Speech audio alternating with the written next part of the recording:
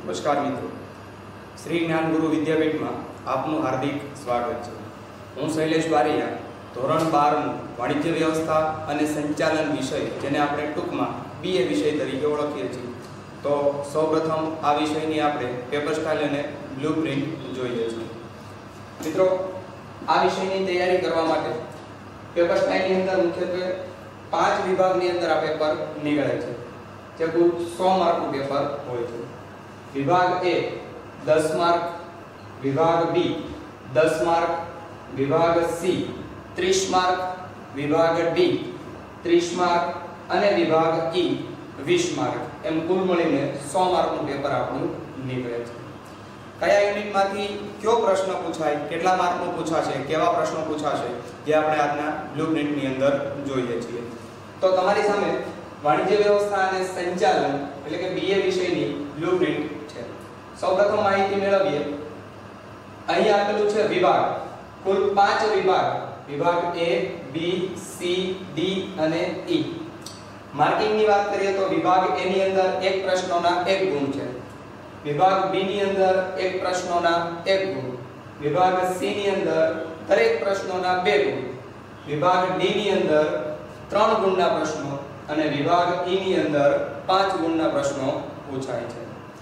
વિભાગ A ની વાત કરીએ તો પહેલો વિભાગ એ આપણો MCQ નો છે, બીજો વિભાગ એક વાક્યમાં ઉત્તર આપો, વિભાગ C ટૂંકમાં ઉત્તર આપો, વિભાગ D માગ્યા મુજબ ઉત્તર આપો અને વિભાગ E સવિસ્તર ઉત્તર આપો। સૌથી પહેલા અહીં નીચે આપેલું છે પ્રશ્નોની સંખ્યા, આ છે આપણા વિભાગ કુલ માર્ક।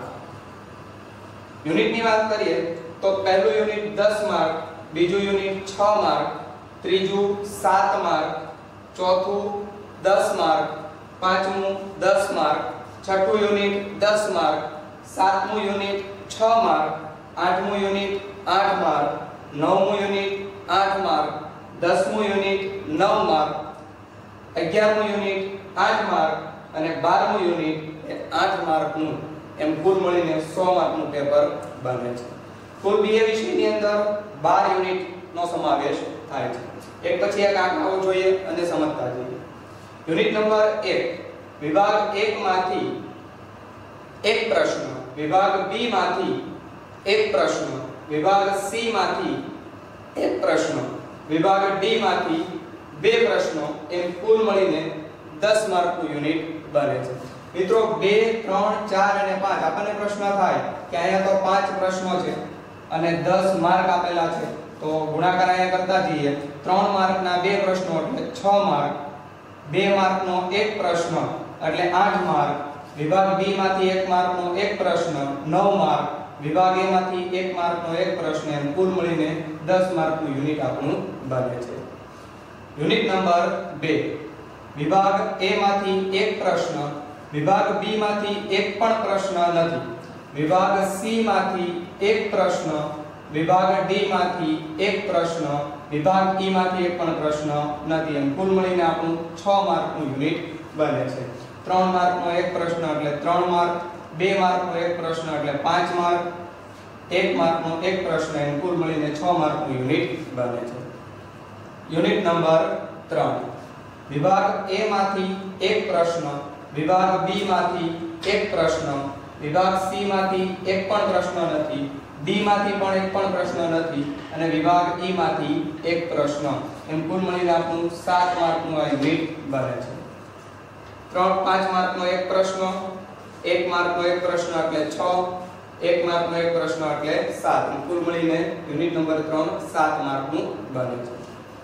યુનિટ નંબર 4, વિભાગ A માંથી એક પ્રશ્ન, વિભાગ B માંથી એક પ્રશ્ન, વિભાગ C માંથી એક પ્રશ્ન અને વિભાગ D માંથી 2 પ્રશ્નો, એમ કુલ મળીને આપણું 10 માર્કનું યુનિટ બને છે। 3 માર્કના 2 પ્રશ્નો એટલે 6 માર્ક, 2 માર્કનો એક પ્રશ્ન એટલે 8 માર્ક, વિભાગ B માંથી 1 માર્કનો એક પ્રશ્ન એટલે 9 અને વિભાગ A માંથી 1 માર્કનો એક પ્રશ્ન, એમ કુલ મળીને 10 માર્કનું યુનિટ બને છે। યુનિટ નંબર 5, વિભાગ A માંથી એક પણ પ્રશ્ન નથી, વિભાગ B માંથી એક પ્રશ્ન, વિભાગ C માંથી 2 પ્રશ્ન, વિભાગ ડી માંથી એક પણ પ્રશ્ન નથી અને વિભાગ ઈ માંથી એક પ્રશ્ન, એમ કુલ મળીને 10 માર્કનો આપણું યુનિટ બને છે. 5 માર્કનો એક પ્રશ્ન, 2 માર્કના 2 પ્રશ્નો, 5 ને 4 9 અને વિભાગ બી માંથી એક પ્રશ્ન, એમ કુલ મળીને 10 માર્કનું યુનિટ બને છે. યુનિટ નંબર 6, વિભાગ એ માંથી એક પણ પ્રશ્ન નથી, બી માંથી એક પ્રશ્ન, સી માંથી 2 પ્રશ્ન, ડી માંથી એક પણ પ્રશ્ન નથી અને વિભાગ ઈ માંથી એક પ્રશ્ન, એમ કુલ મળીને આપણું 10 માર્કનું યુનિટ બને છે. વિભાગ ઈ માંથી એક પ્રશ્ન એટલે 5 માર્ક, 5 ને 4 9, વિભાગ ડી માંથી એક પ્રશ્ન એટલે ટોટલ 10 માર્કનું યુનિટ બને છે. યુનિટ નંબર 7, વિભાગ એ માંથી એક પ્રશ્ન, વિભાગ બી માંથી એક પણ પ્રશ્ન નથી, વિભાગ સી માંથી એક પ્રશ્ન, વિભાગ ડી માંથી એક પ્રશ્ન, એમ કુલ મળીને આપણું 6 માર્કનું યુનિટ બને છે. 3 માર્કનો એક એટલે 3, 2 માર્કનો એક એટલે 5, વિભાગ એ માંથી 1 માર્કનો એક પ્રશ્ન એટલે 6 માર્કનું એક યુનિટ બને છે. યુનિટ નંબર 8, વિભાગ એ માંથી 2 પ્રશ્નો, વિભાગ બી માંથી એક પ્રશ્ન, વિભાગ સી માંથી એક પ્રશ્ન, વિભાગ ડી માંથી એક પ્રશ્ન, આમ કુલ મળીને આપણું 8 માર્કનું યુનિટ બને છે. 3 માર્કનો એક પ્રશ્ન એટલે 3 માર્ક, 2 માર્કનો એક પ્રશ્ન એટલે 5, 1 માર્કનો એક એટલે 6, એમસીક્યુ 2 એટલે 8 માર્કનું યુનિટ બને છે. યુનિટ નંબર 9, વિભાગ એ માંથી એક પ્રશ્ન, વિભાગ બી માંથી 2 પ્રશ્નો, વિભાગ સી માંથી એક પ્રશ્ન, વિભાગ ડી માંથી એક પ્રશ્ન, વિભાગ ઈ માંથી એક પણ પ્રશ્ન નથી, એમ કુલ મળીને આપણું આ યુનિટ 8 માર્કનું બને છે. 3 માર્કનો એક પ્રશ્ન એટલે 3, 3 ને 2 5, 5 ને 2 7, 7 ને 1 8, એમ 8 માર્કનું યુનિટ બને છે. યુનિટ નંબર 10, વિભાગ એ માંથી એક પ્રશ્ન, વિભાગ બી માંથી એક પ્રશ્ન, વિભાગ સી માંથી 2 પ્રશ્નો, વિભાગ ડી માંથી એક પ્રશ્ન, એમ કુલ મળીને આપણું 9 માર્કનું યુનિટ બને છે. વિભાગ ડી માંથી 3 માર્કનો એક પ્રશ્ન એટલે 3 માર્ક, 2 માર્કના 2 એટલે 4, 4 ને 3 7, 1 માર્કનો 1 7 ને 1 8, 1 માર્કનો 1 8 ને 1 9, એમ કુલ મળીને 9 માર્કનું યુનિટ બને.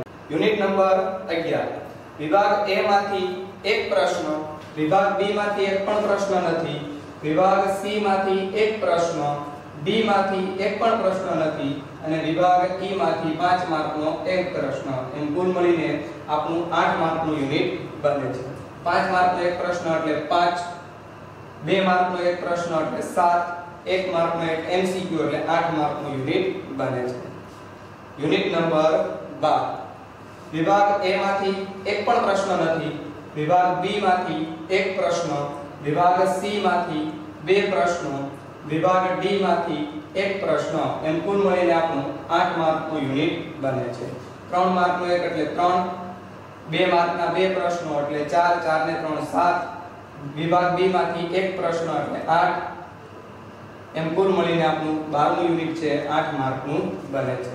તો આમ વિભાગ એ જેમાં 10 માર્કનો છે અને કુલ 10 પ્રશ્નો છે, વિભાગ બી 10 માર્કનો છે જેમાં કુલ 10 પ્રશ્નો છે, વિભાગ સી 2 માર્કના પ્રશ્નો છે, 30 ગુણનો છે, એક પ્રશ્નના 2 ગુણ એટલે 15 પ્રશ્નો પૂછાય છે. વિભાગ ડી 30 માર્કનો આ વિભાગ છે, 10 પ્રશ્નો પૂછાય છે, એક પ્રશ્નના 3 ગુણ એટલે 30 માર્ક અને વિભાગ ઈ 5 માર્કના પ્રશ્નો, કુલ 4 પ્રશ્નો પૂછાય છે અને 20 માર્કનો, એમ કુલ મળીને બોર્ડની પરીક્ષાની અંદર આ પેપર 100 માર્કનું નીકળે છે. તો આજના દિવસની અંદર આપણે યુનિટ નંબર 1 સંચાલનનું સ્વરૂપ અને મહત્વ ની શરૂઆત કરીએ છીએ. મિત્રો આ યુનિટ હમણાં જેમ પહેલા વાત કરી એમ વિભાગ એ માંથી એક પ્રશ્ન, વિભાગ બી માંથી એક પ્રશ્ન, સી માંથી એક પ્રશ્ન અને ડી માંથી 2 પ્રશ્નો, એમ કુલ મળીને આપણું 10 માર્કનું યુનિટ બને છે. 3 માર્કના 2 પ્રશ્નો એટલે 6 માર્ક, 2 માર્કનો એક પ્રશ્ન એટલે 2 માર્ક, વિભાગ બી માંથી એક પ્રશ્ન એટલે 1 માર્ક અને વિભાગ એ માંથી એક પ્રશ્ન એટલે 1 માર્ક, એમ કુલ મળીને આપણું 10 માર્કનું યુનિટ બને છે. સૌપ્રથમ આ યુનિટની શરૂઆત કરતા પહેલા કેટલીક માહિતી હું તમારી સમક્ષ રજૂ કરું છું, જેથી કરીને સંચાલન શું છે તેના વિશે આપણને ધ્યાનમાં આવશે. મિત્રો, સંચાલનની અંદર સામાન્ય રીતે 5 બાબતોનો સમાવેશ થતો જોવા મળે છે. મેં તમારી સમક્ષ રજૂ પણ કરી છે. પહેલું આયોજન, બીજું વ્યવસ્થા તંત્ર, ત્રીજું કર્મચારી વ્યવસ્થા, ચોથું દોરવણી અને પાંચમું અંકુશ. આ 5 બાબતો ભેગી મળીને સંચાલન બને છે. એક પછી એક એ બાબતો સમજતા છીએ. કોઈ નિશ્ચિત કાર્ય અગાઉથી જ્યારે નક્કી કરેલું હોય તો તે આયોજન તરીકે ઓળખવામાં આવે છે. આ આયોજનથી કયું કાર્ય કેવી રીતે કરવું એ વ્યવસ્થા તંત્ર નક્કી કરે છે. આ કાર્ય કોણ કરશે તો એ કર્મચારી વ્યવસ્થા નક્કી કરે છે. કર્મચારીઓને કયું કાર્ય કરવાનું છે તેના માટેને માર્ગદર્શન આપવું પડે, જે દોરવણી દ્વારા પૂરું પાડવામાં આવે છે. અને જે સોંપેલું કાર્ય એટલે કર્મચારીઓને જે કાર્ય સોંપવામાં આવે છે એ કાર્ય વ્યક્તિ વ્યવસ્થિત રીતે કરે છે કે નહીં, જે સોંપવામાં આવેલું છે એ જ કાર્ય કરે છે કે નહીં, તેના ઉપર દેખરેખ રાખવી પડે છે. એટલે એને અંકુશ તરીકે ઓળખવામાં આવે છે. તો મુખ્યત્વે 5 બાબતો જે જગ્યા પર જોવા મળતી હોય ત્યાં સંચાલનનું કાર્ય થતું જોવા મળે છે. આપણું એક પ્રકારનું સંચાલન છે. તમારી સમક્ષ અહીં કેટલીક માહિતીઓ રજૂ કરી છે. સૌથી પહેલા આપણે જોઈએ કે સંચાલન એ અતિ પ્રાચીન કાળથી જોવા મળે છે. અતિ પ્રાચીન કાળ એટલે કેટલા સમય પહેલા? 10 વર્ષ, 50 વર્ષ, 100 વર્ષ પહેલા? તો કે નહીં. આ સંચાલન એ પાષાણ યુગથી જોવા મળે છે. આપણને ખબર છે કે પાષાણ યુગની અંદર વ્યક્તિ છે, માનવી છે, પોતાનું ગુજરાન ચલાવવા માટે, પોતાનું જીવન જીવવા માટે અન્ય વ્યક્તિઓનો અને પ્રાણીઓનો છે શિકાર કરતો હતો. જ્યારે પ્રાણીઓનો શિકાર કરીને પોતાનું ગુજરાન છે ચલાવતો હતો. તો શિકાર કરવા માટે એક કરતાં વધારે માણસોની વ્યક્તિને જરૂર પડે છે. આ એક કરતાં વધારે માણસો ભેગા મળીને એ શિકાર કઈ રીતે કરવો એના માટેનું આયોજન કરે છે. જો કોઈ પણ પ્રકારની વ્યક્તિને ખ્યાલ ન આવતો એટલે તો એને માર્ગદર્શન આપવું પડે છે, અગાઉથી એમને માહિતી આપવી પડે છે શિકાર કરવા માટેની, તો એ દોરવણી દ્વારા પૂરું પાડવામાં આવે છે. અને જ્યારે એ વ્યક્તિ શિકાર કરે છે કે નહીં તો તે આપણને અંકુશ દ્વારા છે ધ્યાનમાં આવે છે, એટલે એના ઉપર દેખરેખ રાખે છે. તો પહેલાના સમયની અંદર વ્યક્તિ શિકાર કરીને પોતાનું ગુજરાન ચલાવતો હતો, અગાઉથી એ કાર્ય માટે આયોજન કરતો હતો, વ્યક્તિને સામેથી માર્ગદર્શન આપતો હતો અને એ કાર્ય પૂરું થયું કે નહીં એના ઉપર દેખરેખ રાખતો હતો. તો આવું કાર્ય એટલે એક પ્રકારનું સંચાલનનું કાર્ય છે. માનવી પહેલાના સમયની અંદર એ એકલો જ કાર્ય કરતો હતો, પરંતુ જેમ જેમ સંસારનો વિકાસ થયો તેમ તેમ માનવીને પોતાની કેટલીક મર્યાદાઓ ધ્યાનમાં આવી. જેમ જેમ કાર્યનો વિસ્તાર થયો તેમ માનવીને કેટલીક પોતાની મર્યાદાઓ છે ધ્યાનમાં આવે છે. આ મર્યાદા દ્વારા વ્યક્તિ મર્યાદા જાણીને વ્યક્તિ એક કરતાં વધારે વ્યક્તિઓ સાથે કાર્ય કરવાનું નક્કી કરે છે અને અગાઉથી જ એમની સાથે ભેગા મળીને એ કાર્ય નક્કી કરે છે. આ જે કરવાનું કાર્ય એ સામાન્ય રીતે આયોજન, વ્યવસ્થા તંત્ર, કર્મચારી વ્યવસ્થા, દોરવણી અને અંકુશ દ્વારા પૂરું કરવામાં આવે છે. એટલે વ્યક્તિ જ્યારે પોતાની મર્યાદાઓ જાણી ત્યારે એક કરતાં વધારે વ્યક્તિઓ સાથે ભેગા મળીને કાર્ય કરવાનું નક્કી કરે છે અને સુનિશ્ચિત કરેલું કાર્ય એટલે અગાઉથી નક્કી કરેલું કાર્ય એ અગાઉથી જ આયોજન કરે છે. એ કાર્ય કેવી રીતે કરવું એના માટે વ્યવસ્થા તંત્ર ગોઠવે છે. આ વ્યવસ્થા તંત્રમાં કેટલા વ્યક્તિઓ કાર્ય કરતા હશે તો એ કર્મચારી વ્યવસ્થા તંત્ર છે ઊભું કરે છે, એટલે કર્મચારીઓને કામે રાખે છે. એ કર્મચારીઓને કેવી રીતે કાર્ય કરવું તો એના માટે એમને દોરવણી પૂરી પાડે છે અને એ કર્મચારીને સોંપેલું કાર્ય વ્યવસ્થિત કરે છે કે નહીં તો એના માટે વ્યક્તિ ઉપર દેખરેખ રાખે છે, એટલે અંકુશનું કાર્ય રાખે છે. તો આ 5 કાર્ય ભેગા મળીને જે કાર્ય કરવામાં આવે છે, જે કાર્ય થાય છે તે એક પ્રકારનું સંચાલનનું કાર્ય છે. પહેલાના સમયની અંદર ધંધાકીય એકમનું સ્વરૂપ એ ખૂબ જ નાનું હતું અને મર્યાદિત હતું. એટલે ધંધાનો માલિક જાતે જ ધંધાકીય એકમની અંદર કાર્ય કરતો હતો. વ્યક્તિ છે કામે જાય, પોતાનું કાર્ય છે જાતે કરે છે અને જે કાંઈ પૈસા કમાય છે ઘરે લઈ જાય છે. પરંતુ આ સ્વરૂપનો જેમ જેમ વિકાસ થયો તેમ તેમ એકમની અંદર કંપની સ્વરૂપ છે જોવા મળે. આ કંપની સ્વરૂપની અંદર અલગ અલગ વ્યક્તિઓની જરૂર પડે છે. આ એકદમ ધંધાકીય એકમનું સૌથી મોટું સ્વરૂપ છે, એટલે ઘણા બધા પ્રશ્નો પણ ઉપસ્થિત થતા જોવા મળે છે, જેની અંદર મૂડીનો પ્રશ્ન ઉદ્ભવે છે. કયું કાર્ય કોણ કરશે એટલે કર્મચારીઓનો પ્રશ્ન પણ ઉદ્ભવતો જોવા મળે છે. એટલા માટે આ પ્રશ્નોનું નિરાકરણ લાવવા માટે સામાન્ય રીતે નિષ્ણાત વ્યક્તિની જરૂર પડે અને આ નિષ્ણાત વ્યક્તિઓ દ્વારા કયું કાર્ય કેવી રીતે કરવું એના માટે અગાઉથી આયોજન કરવામાં આવે છે. કઈ પદ્ધતિ મુજબ કરવું એના માટે વ્યવસ્થા તંત્ર ગોઠવવામાં આવે છે. કયું કાર્ય કોણ કરશે એના માટે વિવિધ કર્મચારીઓને કામે લગાડવામાં આવે છે, એટલે કર્મચારી વ્યવસ્થા ઊભી થતી જોવા મળે છે. એ કર્મચારીઓ કઈ પદ્ધતિ મુજબ કાર્ય કરશે, કયા કર્મચારીએ કેવું કાર્ય કરવાનું છે, એટલે એના માટે વ્યક્તિને માર્ગદર્શન આપવું પડે છે. આ માર્ગદર્શન એટલે એક પ્રકારની દોરવણી જોવા મળે છે.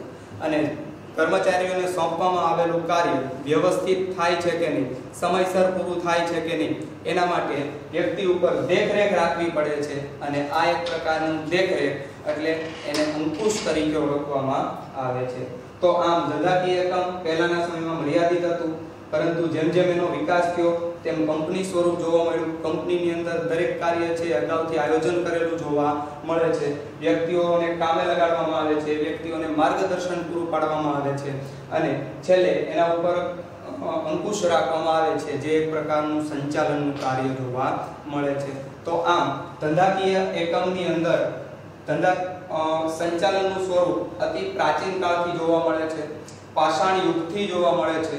શિકાર કરીને જ્યારે વ્યક્તિ કોઈ પણ પ્રકારનું કાર્ય કરતો તો તેવા સમયની અંદર આયોજન દોરવણીને અંકુશ પૂરું પાડવામાં આવે છે અને આ કાર્ય એક પ્રકારનું સંચાલનનું કાર્ય. જ્યારથી માનવી પોતાની મર્યાદાઓ જાણે ત્યારથી એક કરતાં વધારે કર્મચારીઓ સાથે એટલે કે એક કરતાં વધારે વ્યક્તિઓ સાથે કામ કરવાનું શરૂ કરે છે અને આ વ્યક્તિ અગાઉથી આયોજન કરે છે, વ્યવસ્થા તંત્ર ગોઠવે છે, કર્મચારી વ્યવસ્થાઓ ગોઠવે છે, દોરવણી આપે છે વ્યક્તિને અને એના ઉપર દેખરેખ રાખે છે. એક પ્રકારનું સંચાલનનું કાર્ય છે. અને ધંધાકીય એકમનું સ્વરૂપ પહેલાના સમયની અંદર ખૂબ મર્યાદિત હતું. ત્યારથી એક કરતાં વધારે કર્મચારીઓ ભેગા મળીને કામ કરવાનું સ્વરૂપ નક્કી કરે છે અને એક પ્રકારનું કંપની સ્વરૂપ તરીકે ઓળખવામાં આવે છે.